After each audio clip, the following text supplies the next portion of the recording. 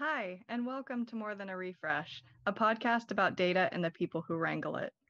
I'm Amanda Nystrom, the Chief Operating Officer at Command Prompt, a leader in open source excellence since 1997. We hope that you enjoy the podcast today and contact us for your Postgres and full stack needs, including 24/7 support.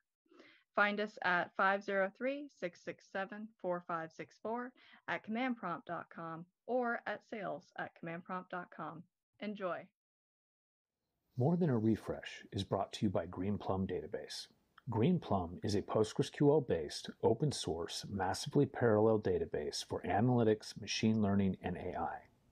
A VMware technology, Greenplum is a modern database that isn't limited by your data size or vertical scaling limitations. For more information or to get in touch, visit greenplum.org. Welcome to More Than a Refresh, a podcast about data and the people who wrangle it. Today we are recording from Queens, New York, Palo Alto, California, and Custer, South Dakota, just south of Mount Rushmore. Our guest today, and I apologize, I'm probably going to brutalize your last name, but it's Divya Bhargov? Bhargov. It's like Bhargov. I'm awesome. We're going to let you say that. Tell us, you're the engineering senior director at VMware. That's correct. And our topic today is managing large international teams of talent, specifically developers, correct? That's right, yeah. I think that this will be an interesting topic for most of us. As you may or may not know, I'm the founder of Command Prompt Incorporated, and we're a white glove services team, and we've been remote forever. I mean, we've been fully remote since like 2004. So while all these other companies have been like, oh my, what are we going to do? I'm more like, good Lord, give it a break. But the reality is having remote teams has challenges. And I'd like us to get into that. But first, who are you and what is your background? Nice to meet you today, JD, and really awesome to be a part of this channel here. And a little bit about myself. Let me introduce my name correctly. Divya Bhargov. Gov is like government, right? So Divya Bhargov. And I have been a senior director for VMware for a bit, but been with Greenplum for the last close to 6 years now.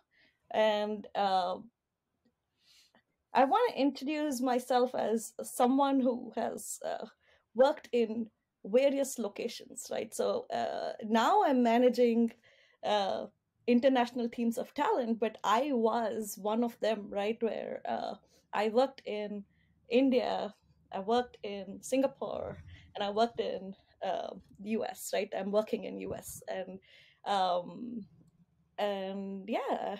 I'm taking care of the Greenplum engineers and making sure that we are delivering for the business. Yeah, that's me.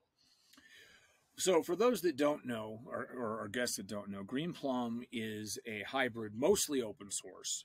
The core engine is open source, it's called MPP, which is massively that's what it is. Massively parallel Postgres.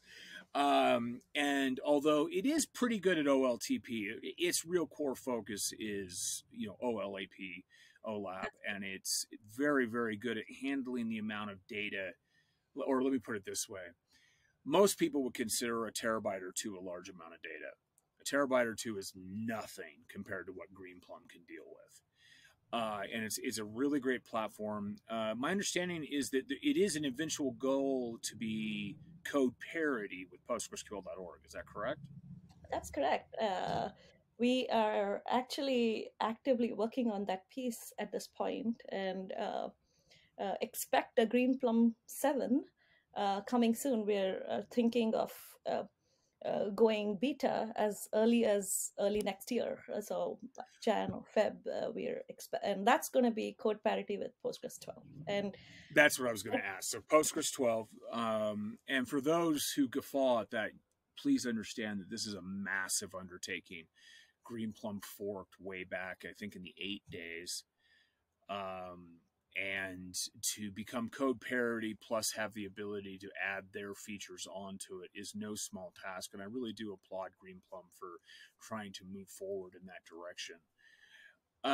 Let's beyond that, what is your background and how did you first get involved in tech? Sure. So my background is I was born and brought up in India, and a lot of people ask me, what is it that you wanted to be when when you came up there, when you studied, and did you want to like become an engineer, or did you want to become like a pilot and all these things? But at least the culture in India when I was growing up, right, it was mostly you have two professions to choose from. Like it's a very closed, it used to be a very closed community with respect to what people do. It's not just the parents, even children would start to think like that. Okay, are you becoming an engineer or are you becoming a doctor? Right. So that's usually at least they're good professions. Right. Those are like literally, I never thought about becoming a pilot or anything of that sort, right? So is it an engineer or a doctor? And then I knew I was so bad at biology, and I knew I was not going to become a doctor, so engineer was almost a default choice. So I can't, yeah, and my mom was an engineer too, so that's how I got into like becoming an engineer. And my dad got me this computer when I was in 4th grade, and back then it was this the whole big PCXT where we have to use those floppy disks to boot up, right? We used to have, and it was an expensive one because those didn't come cheap back then. So I knew I was liking the computers, working on computers. And so I took up computer science, and I studied computer science actually in engineering in India. And then worked there, a few companies, CGI, Oracle, for a good amount, like 3 to 4 years there, and then decided to get married. And my husband wanted to study, and he registered for a course in Singapore, National University of Singapore. So we decided to move. And at that point, I was the breadwinner of the house, right? Like he was studying, and I had to find a job, and I looked out for some opportunities in Singapore. And while he initially went to study, in no time, we decided that we're settling there. We had children, and 12 years passed. And at some point, we decided that, okay, we had an opportunity coming here in Palo Alto. He moved from his job, and then I decided, okay, follow the family, and moved to Palo Alto. And so in the background per se in all these places, I've been an engineer, really done development, I've done consulting, and so there's like tech sales consulting and things like that. Then apart from that, I've also been a manager, right? So these are and then moved up in the manager chain, became a director and a senior director. So that's the background. Well, that's a lot. That's really interesting. Management. I tried management. Being the founder of Command Prompt, I was kind of the de facto manager until about 8 years ago. And then my partner in life and in business now came on board. That's Amanda Nystrom. And we quickly realized that if I got out of her way, we grew a lot faster. So I am not a manager by any stretch. I'm more of I have vision. I can see forward. I can, my gut will tell me where things are going, and we're able to monopolize on that. But I'm kind of curious. I mean, by way of Singapore, so you went India, Singapore, and now you're in the States. We're talking about 3 very different cultures. even as diversified as the American culture is, there is still kind of an overlying, this is how it's done, just like any country, right? In India, now my understanding is that it's kind of faded away, but culturally it's still there. There's a caste system. Is that still there? Is it more of a tribal thing, or does it really exist? It still exists, but not so much in a professional life. You don't see that as much. So you probably will end up seeing that more often when you're getting married, right? Like you're going to go through a struggle if you, let's say, choose a partner from a different caste, right? So it's in that aspect, it still exists, but it has faded away quite a bit. But in a professional life where you're coming to an office and all that, it's really faded away. I should say that's barely existing. There's still religious conflicts as well that exist, Sure. right? But again, all these are mostly driven by politics, and so Right. none of this happens much in like professional life. So it feels at this point, at least when I go back to India to work with the team there, it feels very much like working here in the US. Okay. And then with Singapore, what I find interesting about Singapore is I have a lot of peers who kind of look at Singapore as a potential model for where, you know, the United States society can go. And I really question that because, I mean, as beautiful as it is, as successful as it is, it's very authoritarian from my understanding. Did you run into that at all? So definitely, I think the reason I chose being a manager was that because I've had so many managers from different places, and also I've seen both good, really, really good, and bad managers, right? So, an example was, during when I was managing a particular company in Singapore, literally my manager asked me that, hey, I need to have your password so that when you're absent, I can check your email, right? Like literally, this was, and this is not okay. Like there is that piece of,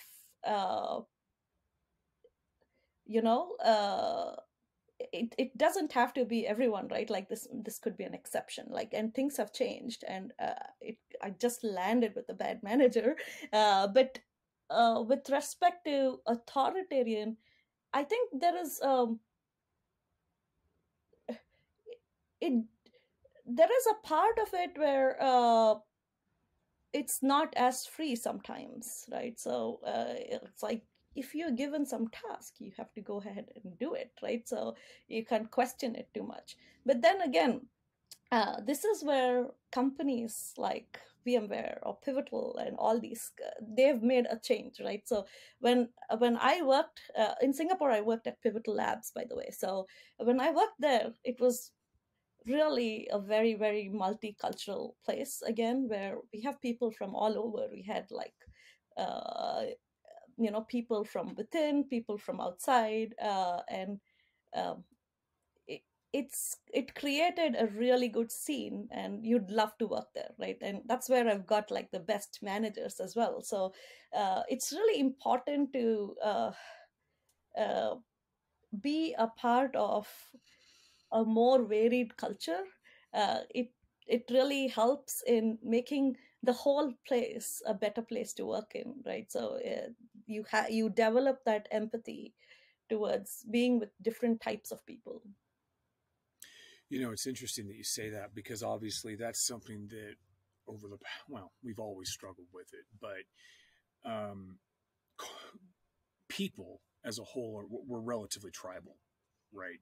And we kind of stick with our own whatever the tribe is, and sometimes it's racial, sometimes it's religious, sometimes it's a certain economic class. You know, they're varying different. You know, for me, it's until relatively recently the majority of people I hung out with were open source folks, right? That was my tribe, as they say. But you touched on something that's exceedingly important for everyone to understand. Being part of a tribe is fine. It provides security. It provides a peer network. It provides a helping hand when you need it. I mean, I don't like the lady, but she got one thing right. It takes a village, right? That exists and it is real. But most importantly, just because there is differentiation, forget the word diversity. Just because there's differentiation within the tribe, or you have a tribe next to you that is different, the thing that makes our culture, the United States culture, the most powerful and most opportunistic and most visionary in the world, even to this day, with the problems that we're having and the dissent that we're having with the idea around that, is that we are inclusive. As a whole, most people don't care if you're white, black, brown, green, yellow. There are exceptions. I'm not denying that that doesn't exist. But, you know, you walk down the street, people will smile at you. They'll say hi. Now, don't get me wrong. I'm currently sitting in a 6-window short bus. I am traveling the United States. As I mentioned, we're just south of Mount Rushmore right now. And occasionally, you know, I'm in Custer, South Dakota, which is a cowboy town. And I've gotten some strange looks. But the funny thing happened when I get those strange looks. I smile and wave, and they take a step back and smile and wave back. They still say good morning. They still say, I hope you have a good day. It's just that it's a little weird for them to see a short bus pull up in front of their cafe or their saloon or whatever, right? Most importantly, without going down a diatribe with this, is to remember that what makes us great, and I mean that as a people, is our willingness to accept and our willingness to use the strengths of each culture to the betterment of society. Right. Sorry, I kind of went off on a tangent there, but you touched on it. Right. Okay, so what's, I mean, Pivotal a few years ago was rebought from, it was rebought from VMware. VMware spun them off when VMware acquired a bunch of stuff it doesn't know what to do with, and therefore Pivotal arrived. And then suddenly Pivotal got reintegrated into VMware. VMware still doesn't know what to do with them. That's my opinion. That may not be VMware's opinion or Pivotal's opinion. And now you're about to be bought by Broadcom, right? Yes, that's right. Yes. When you get acquired by VMware as a part of Pivotal, what parts of Pivotal do you think carried on and helped make VMware stronger? Right. So, just as with the people we discussed, as you interact with more and more people, you get better as a person, right? And you have that diversity that comes in when you interact with more people. So in fact, Greenplum has actually gone through a very similar a very similar journey, right? Like we were part of EMC, then Pivotal, then VMware, and now Broadcom, right? And I will touch on the exact question that you asked, that what part of Pivotal, but I also want to like expand that slightly on. Yeah, please do. What we learned from every part, right? Like, so every of these acquisitions has been interesting and made Greenplum a very resilient team, right? So it's like you face all these challenges of, it's like when something happens often enough, which has happened for us, I think we've gotten used to what an acquisition means. How do you get through this? And what are the good parts of the previous place you want to carry in? And what are the new good parts that you want to take in from the new company, right? So, so from Pivotal to VMware, I think there are certain values that came from Pivotal to VMware, right? So, being lean, like I'm surprised sometimes on how much a team of 100 or 120 engineers, how much of an impact they have with Greenplum, right? Thanks to the open source, but also it's a pretty huge thing to stay lean and focused, and also deliver iteratively, right? So we just we find out what's the little value that we can give to our customers and then expand on it, rather than sitting down and thinking about this whole thing and delivering it after a long time only to realize that this was not even useful, right? So we just continuous feedback and iterative ways of working has come from Pivotal. And also the culture of interactions and pairing and being a part of the team together. It's there everywhere, but I think Pivotal had some unique ways to form teams, and like things like retrospectives, where you look back end of the week to see what actually went well and what could be different and what we need to change, like this did not go well, and being able to speak about this openly and making changes and understanding that you are responsible for this fix as well. Like it's not just about complaining that something went wrong, but like what can we do to get this better next week, right? So it's like week on week we kind of retro how things go, and all these practices, right, have come from Pivotal, right? And if you see what came from the previous acquisition, which was EMC, like we actually had a pretty good appliance out there, the DCA, and we learned a lot from there. And then now when we are heading to we are in VMware, we are thinking about how do you virtualize things, right? So how can you put Greenplum on top of vSphere and make things work? So it's like every of these acquisitions has opened up a new door for us, for Greenplum itself. And we've had a variety of people from all these companies with us at this point, and it just makes the team super resilient and diverse. And I think that's the great thing. And now going to Broadcom, right? I know it's always changes are scary, right? You don't know what's going to happen, but looking back, you feel like, oh, that was the best thing that happened, right? So when I moved multiple times, right, like even in my own personal journey, it was like when I left Singapore, I'm like, what am I leaving, right? Like it's such a comfortable life, and I have a helper sorting out things for me here, and my kids they seemed happy in school, and everything's so predictable. It's a super safe place. I was in a good company. I didn't have any of those challenges that everybody faces, right? So, but then it was a good move. So I am hoping that there's more positive to come, even in the next acquisition. So you touched on something there. One was Greenplum on vSphere, but I want to put a pin in that because that's more of a technical discussion. But I'd like to go back. Our producer interviewed you to give us an outline. And one of the things that I kind of skipped over, but you came back around. So now that I think it's important to talk about, your children, right? You say you love your children, you love to have play dates. Right. Can you talk about that a little bit? Because I love my children. I love my children with everything I have. I hated play dates. So please, I mean, it just wasn't my jam. Okay. So. Right. So I have two boys, right?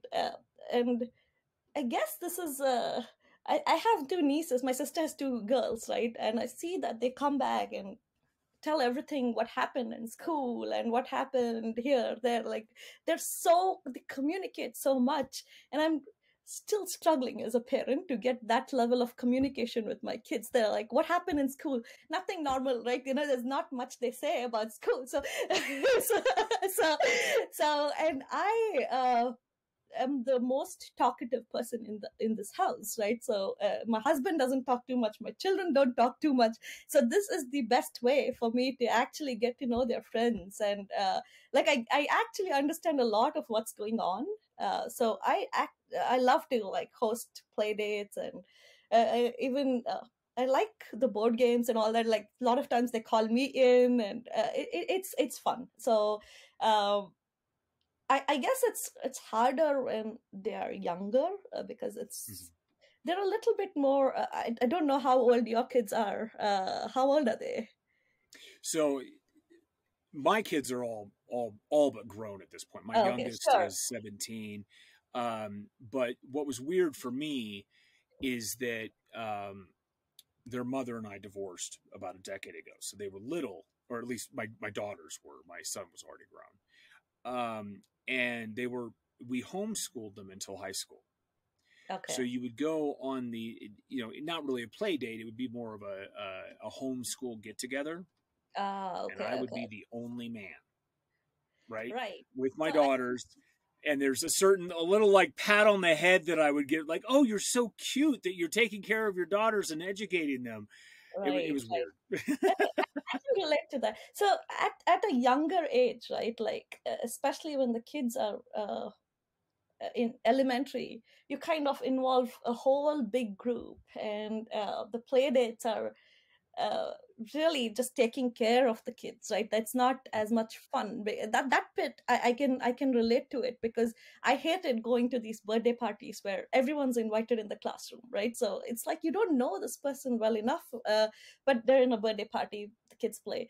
And as they've come to middle school, I feel like they have a smaller subset of people, and they interact with this set of people a little bit more often. And now you want to know, what are my kids' friends like, right?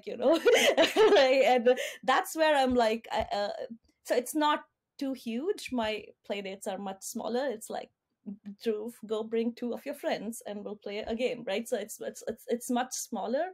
And then at this point, it's also not entertaining. Like at younger age, it's entertaining not just the kids, but the parents accompany them. It's also entertaining them. Now it's like the kids are on their own, and they don't have, all the kids want is, hey, leave us alone, right? They don't want much. And if you give them all the supplies of candies and food, they're happy. So that actually makes me feel good to kind of, it's so easy to make little kids happy.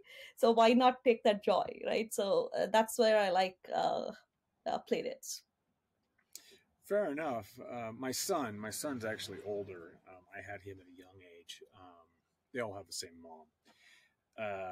And he actually texted me last night, and he said, hey, Dad, did you know that Fry's Electronics went out of business? And I had said, well, yeah, I mean, they've been kind of on downhill slopes since even I was a teenager, right? Right. And he said to me, and it meant a lot, because, you always wonder if you have impact on your children, especially as they start doing, as you said, they start pulling away a little bit. They have their own autonomy. They have their own friend and peer groups. And since they're boys, they don't really share as much, that type of thing. And he said to me, I still remember the first time you took me to Fry's Electronics. It was an electronic wonderland to me, and I loved it. Now, this would have been like 14 years ago, maybe even longer. And it just made my whole night, right? It's like, oh my God, I don't think he meant it as affirmation. I don't even think he realized it was affirmation. I think he was just, just saying this memory. But it was such an affirmation to me that I did something and had an impact that he still thinks about. I had completely forgotten. Exactly. Right. So, all right, well, let's kind of scoot back here. Your husband, he wanted to study. Did he want to study in the States? Is that what drove your move to Palo Alto? No. So he actually moved. He was with PayPal. He is with PayPal. So he was taking a transfer. I want to. If you asked me 5 years ago, I would say the main reason I moved was because of family. Like, I know I told the same thing again, but looking back now, I almost feel like it was destiny, right? Like my move to Palo Alto was because I had to work on Greenplum, right? So it was like, there are those sequence of events that happen for you to land at some place where at times you start to realize that, oh, this was destiny, right? So my husband was in this program where he could try out different different teams for 2 years. Like PayPal has this technology leadership program or something where every 6 months you can go try out a different team. There's a cohort of people who can get into that, and he got into that. So he tried 6 months in Singapore, 6 months in Australia, 6 months in San Jose, and San Francisco, right? So when he moved to Australia, I didn't join him because kids were at school, and I just did like visits, right? I just visited him a few times. He used to visit. That was a 6-month period where we were away. But when it was US, it was a slightly longer period that he wanted to come here, where we decided this could be a good opportunity for us to try out. Like he still had a job at Singapore. This was more of like a 1 year away from Singapore. And that's how we came in here. And when that happened, I was by default going to take a transfer from Pivotal Labs in Singapore to Pivotal Labs at Palo Alto, right? That was my default choice. But what happened right before I was going to move was Pivotal Labs Palo Alto, right? I was in labs consulting. So that one got consolidated in San Francisco. They're like, okay, no more labs office in Palo Alto. We just moved to, it doesn't make sense to have 2 labs office in such small distance apart. So that got moved. And then I was like, okay, what now? And just at the right time, I was introduced by my office director then that, hey, by the way, there is this other team there that is Greenplum. Why don't you try there? You know, so it's like the sequence of if the Palo Alto Labs office was still there, I don't think I would have ever gotten introduced to Greenplum. So so overall, I feel like destiny wanted me to work in Greenplum sometime. And because I love Greenplum, working in Greenplum so much now that I sometimes wonder, what if Greenplum was not a part of my life? It would have been terrible. Like, I'm so glad that this whole change happened. So I feel that while it was one of the reasons was family and my husband coming here, the main reason was probably this, you know. Well, you know, if there isn't Greenplum, there's always PostgreSQL. So right. And there's plenty of companies there. I consider Greenplum and Postgres honestly to be I agree, one piece, because like I told you, it's unbelievable that 120 engineers are generating pieces of code that is used in mission critical applications, right? Like we are being used in so many places, and they're all like not even some application used by like not so important applications, right? It's like these are mission critical applications, and when something's serious, it is serious for Greenplum. And there is no way we could have achieved this without Postgres, right? Like I feel like look at any other analytical database data warehouses, right? Like you will have thousands of employees working on that piece, right? Like the backing that we have from Postgres is probably the best thing that happened to Greenplum, because it's open source, and we have used Postgres is the underlying engine for Greenplum, right? So I think that makes it run with few people and make it successful, right? And so I think definitely Postgres, lots of pluses to give there. Well, I mean, there's a very aggressive and fastly growing movement that considers Postgres more of an overarching thing, right? Where PostgreSQL is part of Postgres, Yugabyte is part of Postgres, Greenplum is part of Postgres. Right. And I mean, even Cockroach, even though their engine isn't Postgres, the protocol and driver interfaces is Postgres. That's correct. And and that's actually where People Postgres Data came from, which is kind of the mission of the conference series, is that we want to be an inclusive conference for everything Postgres related, whether it be academic, whether it be professional, whether it be technology, whether it be I run a calendar website and it just happens to back to Postgres, whatever the case may be, right? We want it to be a very inclusive community where everybody is supported individually as well as supporting each other to help every project succeed around Postgres. I'm kind of curious. So distributed teams, I mentioned earlier that Command Prompt's been distributed for forever, but we're not 120 people. In fact, if we're ever 120 people, I have sold Command Prompt, and I do not have a Command Prompt email, and I'm somewhere else, probably standing on a soapbox yelling about things I would do if I were president, right? Something like that. Okay. But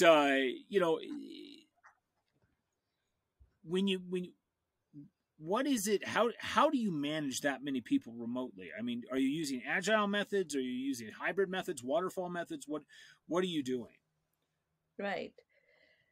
So this has been a lot of learning over time, right? Like, so there's no single, method that we follow from the book, but it's a continuously iterated method where some examples I want to say, right, on managing people from various places is the communication needs to be like really good. You need to figure out you need to follow the Goldilocks rule, right, where you're working on different time zones. So what is too little and what is too much, right? Like you can't go on meeting every day and spoil all your evenings, but you can't go without meeting and not be in touch, right? So there's this delicate balance that you need to strike to keep in touch with the various teams. At the same time, right, like what do you do to, let's say, build trust with each of these geos, right? So there is an advantage to having site leaders, right, where there is a level of trust established with the site leaders because they are local and you are talking to them more often, right? So, and they understand more of the local context. So that's super useful. And then the site leaders can come together and talk more. There is also a piece of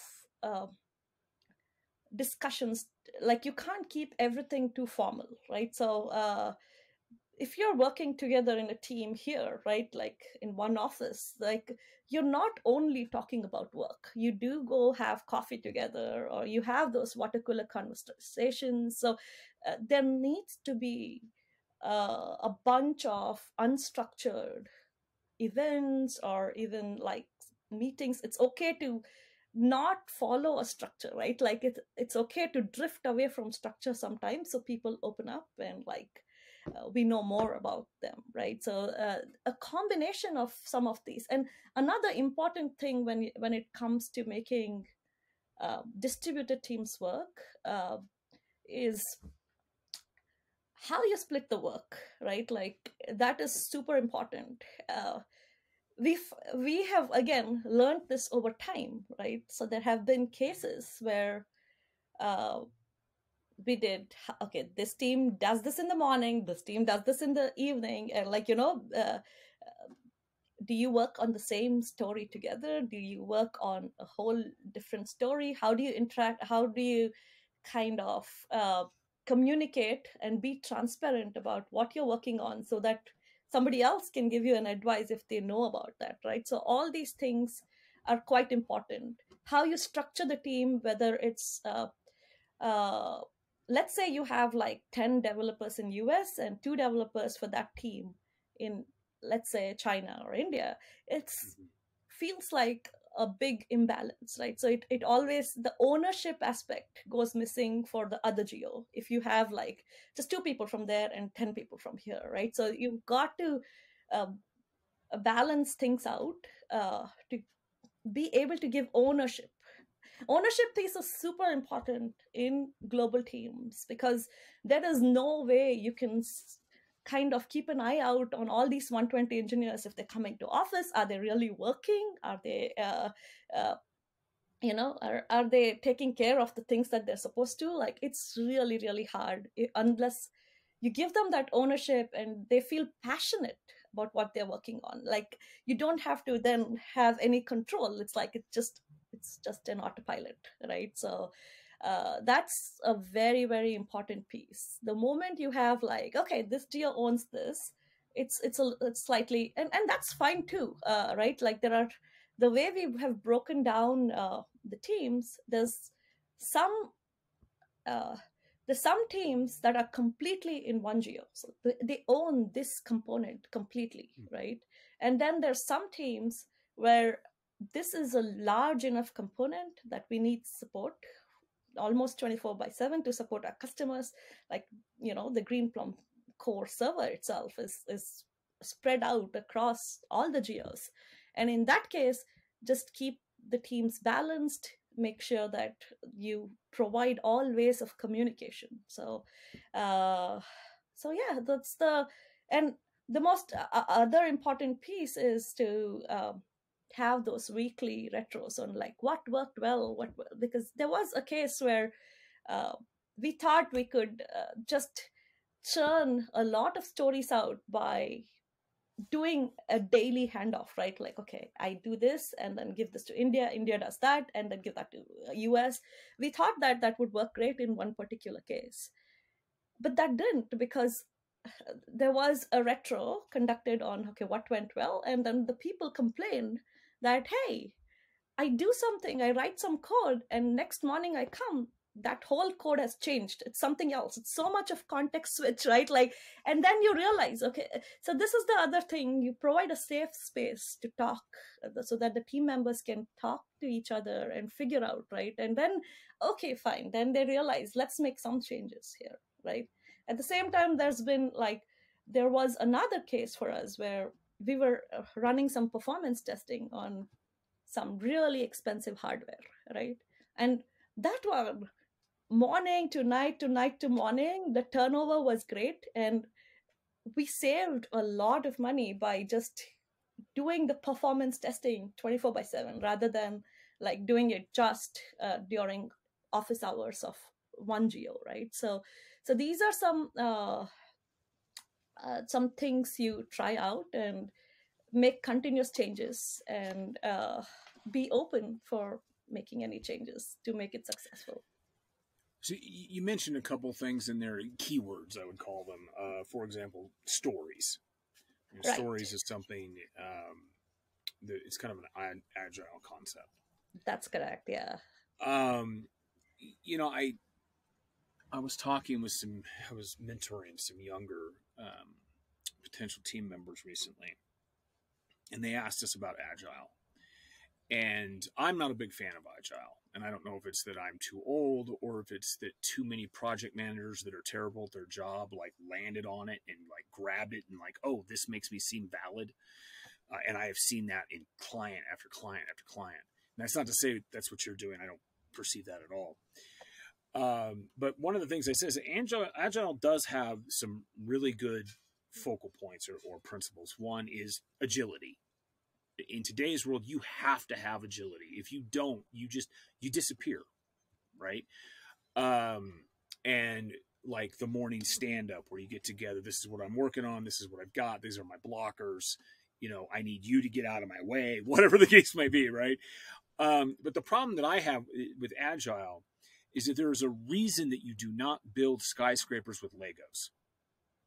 And agile tends to build things with Legos.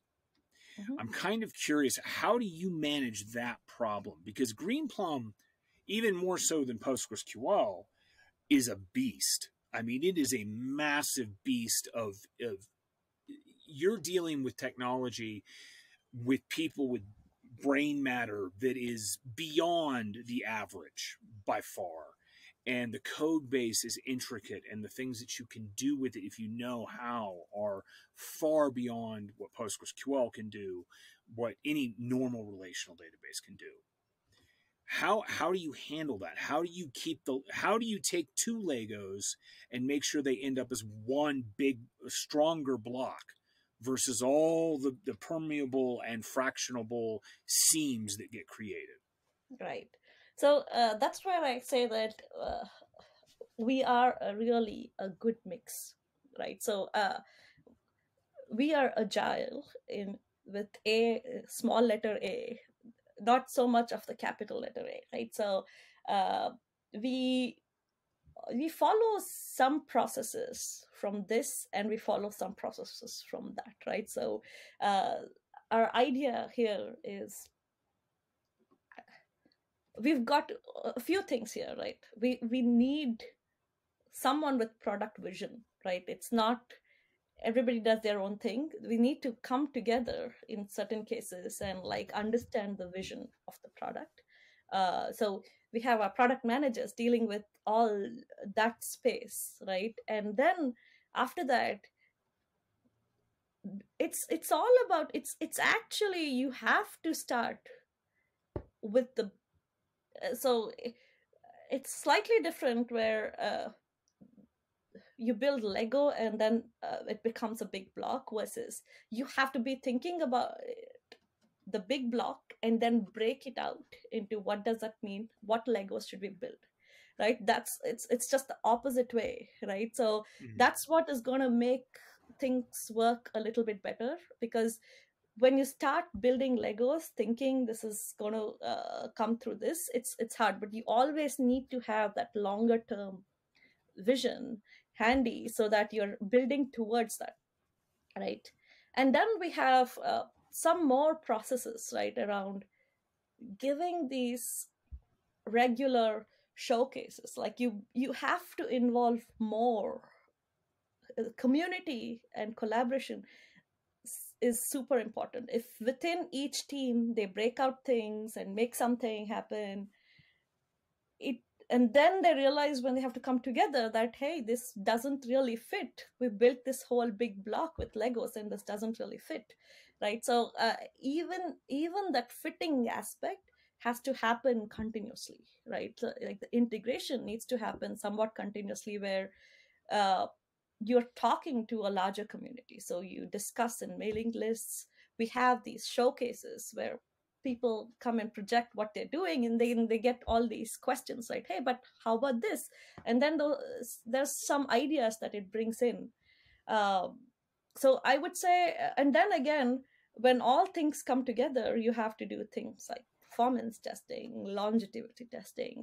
There's a lot of other things that doesn't really come by default, right, when you're doing the smaller pieces. And you need to slot out time for that as well. Like you can't say that, okay, this once this is done, we just go delivery. Like you have to like slot out some time. So honestly, uh I am a huge fan of testing, both manual testing as well as automated testing, right? So it brings out a lot of uh, things, and as we even understand some bugs that our customers reported or self-reported, we do understand that okay, that was a gap in this testing. We've not tested this scenario. Like you keep building on that. I think that is one thing that's going to keep things strong and makes that block really, really strong if every part is tested. Do you find so? Actually, hold on. Let's put a pin in that because I think that's important. There is one thing you brought about earlier, and you said that I'm not sure what it would be like not having Greenplum in my life.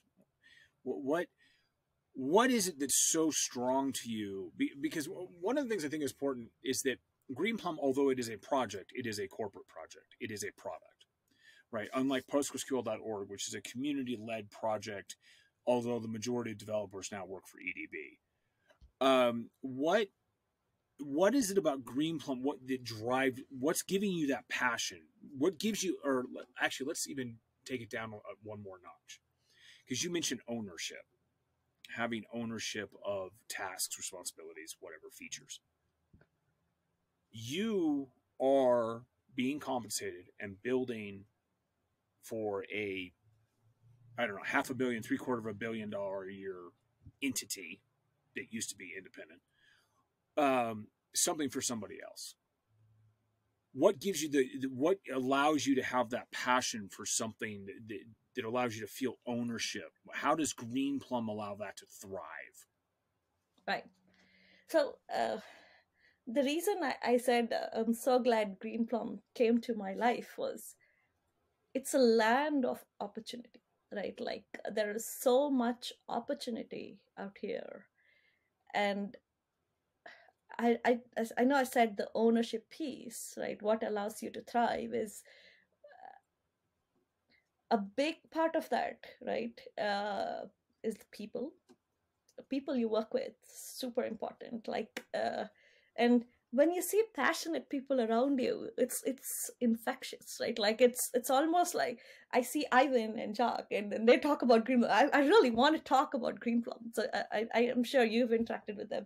So that is one piece, and the people around you, and just the second thing is when you know that what you're doing has an impact, right? That is a whole different story, right? Like when you know that you built some feature that someone's using, or you help this person to become something better, it's a whole different feeling, right? Like it's that is the piece that gives you a lot of satisfaction.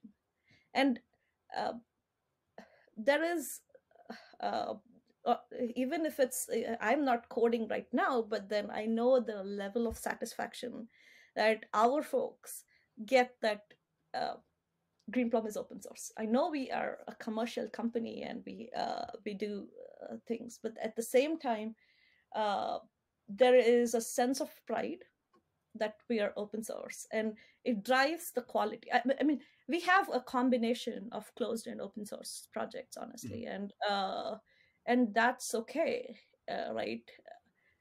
I almost constantly advocate that treat a closed source project like an open source, right? Like it's just that the community that you're interacting with changes slightly, but if you're constantly thinking open source, it just makes the quality of the product so much better, because you are doing reviews and you're thinking that this needs to be read by so many more people in this, like you're automatically working with a better standard, right? So that is another thing that brings a sense of pride, right? So Greenplum being open source, the people in Greenplum, and just the feeling that your product is getting used in critical applications like healthcare, IoT, or um, finance, and government. So it just does feel really, really important that you're doing an important piece of work. That helps. You touched on something there. The feeling you get when you help a person be better. That is actually that touches on something here. It's one of the reasons we help found People Postgres Data, because for a very long time, especially PostgreSQL.org, it's software first, right? It's the code first, and we found that ideology or that mentality was leaving a whole population behind. Right. And so we focused on people first. And that's why before the pandemic, obviously, we're still trying to ramp up from that. At our larger events, for example, we would hold resume review for college students coming into the workforce. We would have sponsors, have managers volunteer to do mock interviews to help them with their interview skills, or even review their LinkedIn profile, right? Help people interact on a way that, and touch base on certain communication styles that aren't going to work in a peer reviewed or an interview process, those types of things. And we've received emails years later even that have said, because of some of the things that you or your team or so-and-so said or did or helped me with, I am now I'm able to afford to pay for my family. I can get married. I can have children. I can, have a home. And I actually know how to enjoy my job. And at Command Prompt, right, we also have this a professional life and leadership project. It's called Intrepidus Vita, which is Latin for fearless life. And that's actually what the short bus is all about. It's about showing people that for some people, going to the office and being in the cubicle and having the water cooler and their 10-minute break, that fits and that works. And they're able to excel in that, and good for them. But for a very large part of the population, and I would argue the majority of the population, that is demonstrably destructive to the emotional well-being of that person. Right. It's just that we have been really ever since the office came about. So, the last 150 years or so, we've been engineered over time to say, we're supposed to go to the office. Right. We're supposed to do this. We're supposed to do that. But now, I mean, if you think about what you and I are doing right here, we're having this great professional conversation. We're learning from each other. When we're done with this, I have another conference call. I'm sure you've got work you got to do. We're getting our jobs done. And I assume you're in your home office. Right. And I'm in a short bus sitting in the middle of nowhere getting 288 megabit over 4G. I'm still doing my job. Right. And being able to help someone be better, a better person, is so fundamental to, I think, making all of us better. Absolutely. Getting rid of that vitriol, whether it be political or whether it be, I don't have to do this, whatever it is, but allowing people to see the bigger picture about self-improvement. And that's where we're running low on time, but this is where I want to really make sure that we touch. What I want to know is, how do you nurture your team? You did touch that base on that a little bit. But specifically, and in my opinion, most important, how do you encourage continuous learning? Because a person, it's so easy for them to say, this is my box, this is my job. I don't have to learn more. I don't have to self-improve. I do this to get my paycheck. How do you encourage a person to be better? Right. So a big part of that is actually knowing the person a little bit more, right? So sometimes you've got to be a sounding board for this other person to first find out, it's easy to give goals and get those things done, right? But I feel like we are spending most of our time at work, right? Like most of our conscious time. A minimum of a third of our life. Exactly. And might as well make it a happy place, right? So what's the point? It's a short life, and if we make that a third of our life terrible, there is no point. So the one thing that I always ask my team members is, what's it that makes you want to come back to work tomorrow? Do you feel like that? Like, do you want to come back to work? Like, it's not just like money is one thing, right? Like, yes, people want to come back to work for money, but then the passion is the other thing, right? So a part of, and the passion comes only because you're learning. Like the day you stop learning and it becomes same work today as yesterday and the same work tomorrow as today, it becomes boring, right? So those are the aspects we kind of try and touch upon. Like first, you've got to build that trust with your reports and be able to talk. Like and I as I touched upon that previously, you can't keep every of your conversation very formal. You've got to go structured, unstructured, because otherwise you don't get to know the person, right? So when you know the person, and especially in remote teams, right, like where you're not really seeing the person, or like you've not connected with that person, it's a whole, you got to do this a little bit more often. And then the safety bits, right? Like it's okay, like we are all humans and it's okay to not get done with something sometimes, right? Like it's okay, like you got some problem, you didn't fix it, you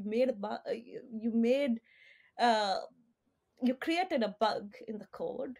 It's okay, like, it's okay to accept these things and work towards improvement of those things. It's not like if you create an unsafe environment, people are going to try and hide these things, right? And that's a very a bad way, right? So the best way is building that trust, and at that point any conversation becomes easy. There's no it the the point of is this an easy conversation or is this a hard conversation goes away, because you've kind of removed the ice between the two of you and you're able to make conversations better. And then at that point they are free to tell, sometimes there are people who say, hey, I'm really bored of this. Okay, fine. So do you want to try another team? Like maybe this is going to be a better fit. Or it's okay to even have such conversations with your managers, right? It's not that you're given some piece of work and you have to finish it. That's not the only thing. It's more of coaching. And a lot of times people have solutions. Like that was one thing when I became a manager initially, right? The one thing I thought was I need to have answers for everything, right? Which is like a totally wrong thing, that it's okay not to have answers. Nobody like, has that. Yeah, exactly. Like I thought that, okay, fine, this is my report and I have to be this good manager who has answers for everything. Otherwise, this person's not going to trust me, right? So that's not the point, right? The bigger thing is listening and working it out together as a team, right? Like neither of us are going to have answers on these things, but okay, let's see what's the next step we can do to make tomorrow a little bit better than today, right? So that's again a continuous cycle. It's interesting because one of the things when I help peer review new team members and things like that, and there's always this, and I'm sure you've run into this. I mean, when you hire someone new, if the boss is looking at your work, right, there's always a little bit of a from the other side, right? And one of the things I always say is, don't, and pardon my French, I said, don't try to bullshit me. If you don't have the answer, say, I don't have the answer, but I will find out, or I will learn it, or something like that.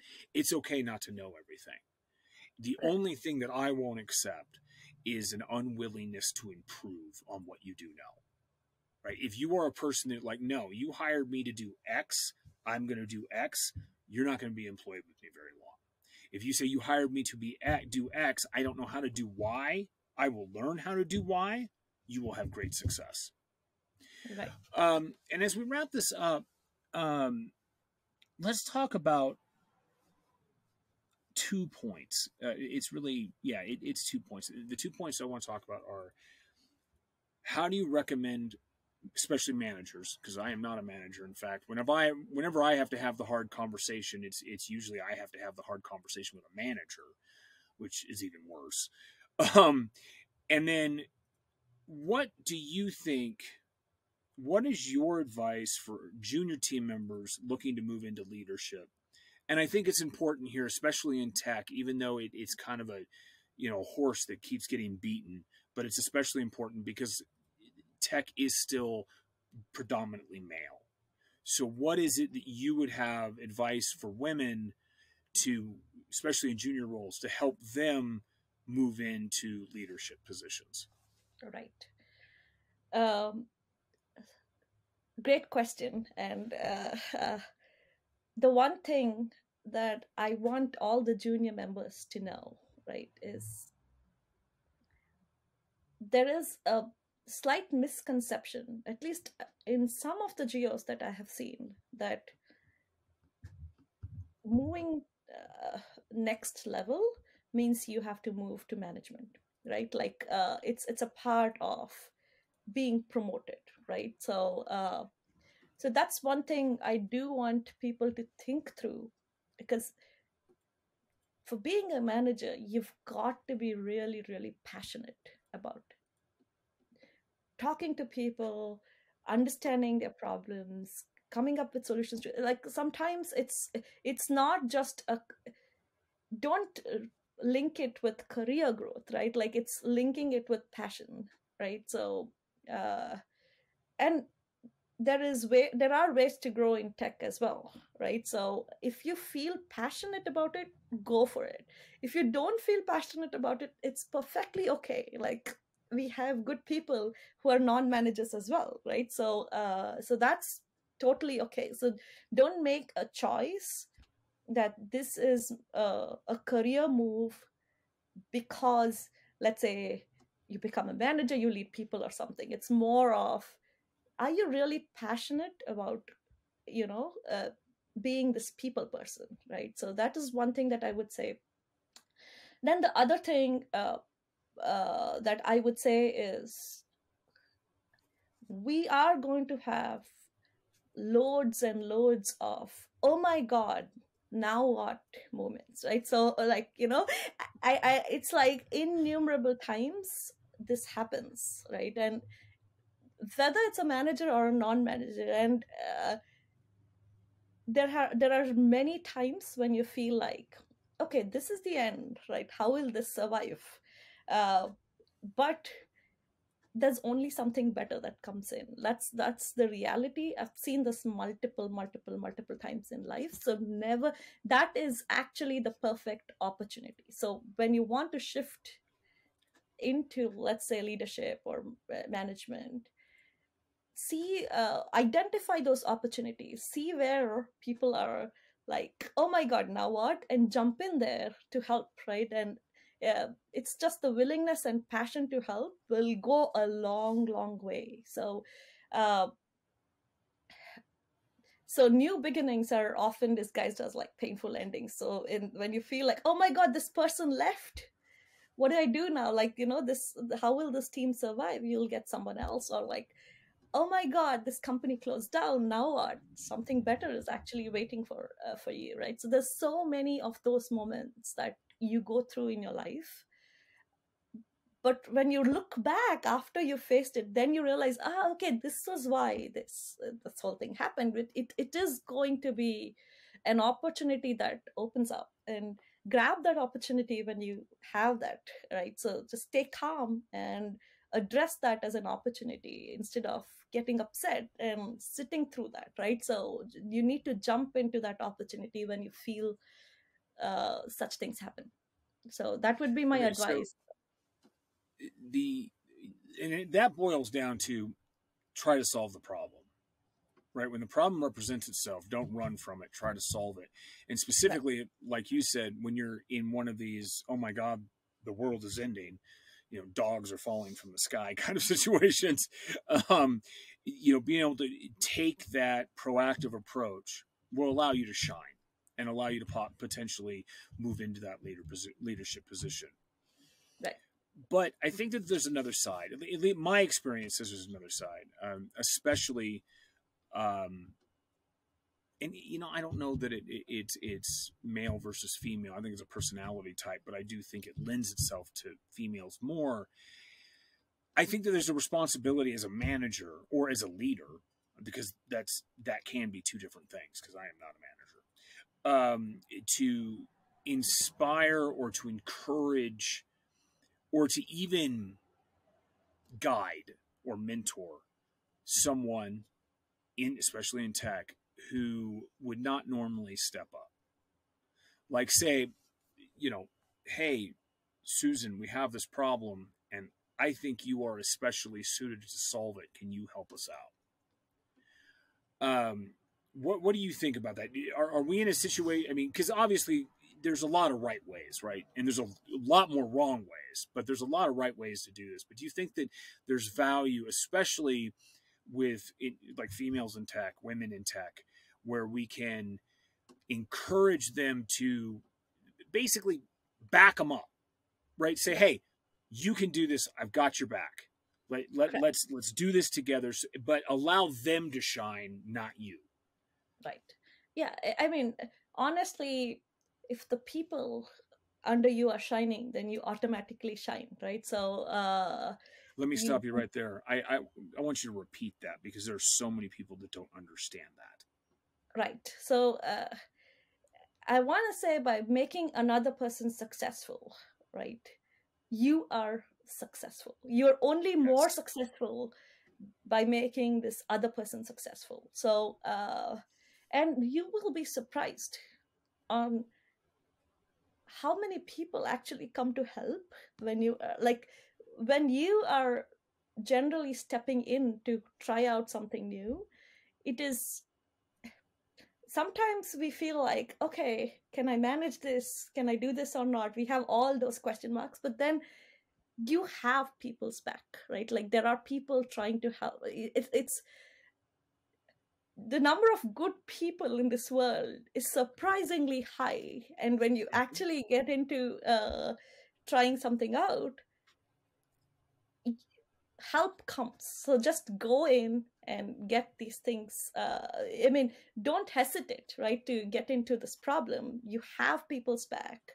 I mean, your manager should probably have your back, but there's also others in this world who's going to like help you through that. So, and sometimes it's a matter, this again, I tell with respect to remote teams, like it's okay to ask for help, right? Because you don't, when you're not looking at the person day in and day out, you kind of don't understand what they're thinking or what they're struggling with, right? So sometimes you've got to open up that, hey, I have this problem, right? Like when you open up for a problem, you get the solution.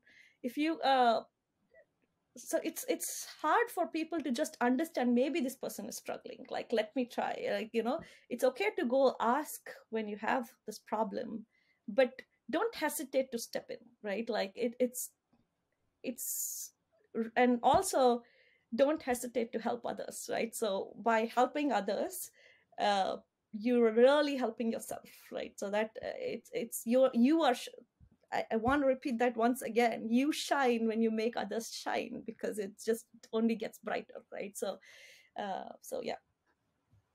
And with that, this has been More Than a Refresh, a podcast about data and the people who wrangle it. Our guest today was Divya Bhargov. Yes, you got that. Engineering Senior Director at VMware. Thank you very much. This podcast is hosted by JD, Command Prompt founder and Postgres conference chair, and is produced by me, Lindsay Hooper, Director of Events at Command Prompt Inc. Command Prompt provides Postgres support, professional services, custom development, and community leadership.